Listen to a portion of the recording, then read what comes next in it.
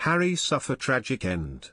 Duke exudes miserableness like Edward VIII after regretting marriage with Meg. Following the death of Her Majesty Queen Elizabeth II and the accession of King Charles III, several titles within the royal family changed. The Cambridges became the Waleses and Prince William inherited his father's former styles, Duchy of Cornwall and Duke of Rothesay. These changes were made clear on the royal family's official website almost immediately, with the line of succession adjusted to reflect the shifts within the monarchy.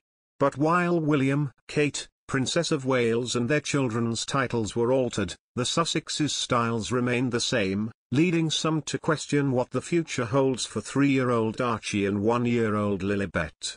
According to royal biographer Hugo Vickers, Prince Harry, Duke of Sussex, shares an uncanny resemblance to his ancestor King Edward VIII, who abdicated the throne in 1936. Both men rocked the royal family in the name of love and married divorced American women. Aside from both marrying American divorcees, Meghan Markle and Wallis Simpson, respectively, Harry, 38, and Edward each seemingly radiate the same sadness, according to an authority. In Vickers' opinion, Harry looks thoroughly miserable in the years following his and Meghan Markle, the Duchess of Sussex's, decision to step down as senior royals in 2020. Similarly, the Duke of Windsor, who had previously been King of England, abdicated the throne in 1936 in order to marry American divorcee Wallis Simpson, a union that was opposed by the UK government. Although Edward VIII never admitted regret about his abdication, Mr. Vickers claims he had never seen anyone with such sad eyes as the former monarch.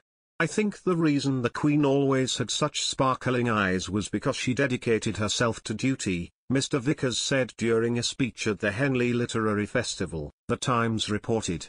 He alleged that Edward VIII took the path of perceived happiness by marrying Ms. Simpson, but in the end it's duty that makes you happy. If you woke him up at 4 a.m. and asked if he had any regrets he would have said no. But if you want to know what he really thought, look at his eyes, the author said. Mr. Vickers argued that Prince Harry has also appeared unhappy after giving up his life as a working royal. As for the Duke of Sussex, who knows what's going to happen to him? I think he looks thoroughly miserable, he stated. Vickers isn't alone in his opinion. Royal expert Kinsey Schofield also compared Harry to his great-uncle, telling GB News that the former monarch found he had nothing to do with the rest of his life after abdicating and leaving the royal family. Mr. Vickers' remarks came just days after Buckingham Palace released the first official picture of King Charles III with his queen consort, Camilla.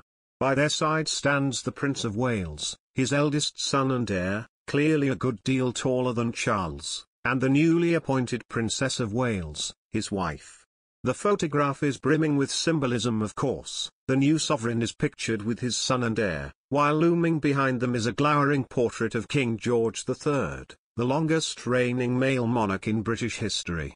Following Edward's abdication crisis in 1936, Queen Elizabeth II's father, King George VI, became monarch and Edward became the Duke of Windsor, with Simpson as Duchess, and the couple moved to France.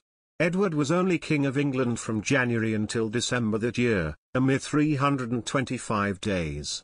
Edward and Simpson lived a lavish lifestyle following their exile from the royal family, and he died in 1972. Simpson died in 1986 at age 89. The couple stirred even more controversy with a friendly visit to Nazi Germany in 1937, where they spoke with Adolf Hitler.